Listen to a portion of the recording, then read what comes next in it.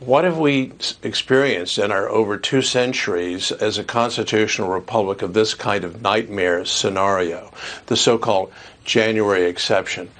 And the framers built in a device to hold the former president accountable. And that is, if the president is committing crimes, then the president is going to face the criminal justice process on the day that he or she leaves office. So I think it's a very useful lawyer's contrivance to get people all stirred up to say, well, we're just creating the January exception. Here's a point, too. Mm-hmm. The House sat on this article of impeachment. They impeached President Trump, the snap impeachment, while he was president of the United States. They should have marched the article over, and then the Chief Justice would have presided.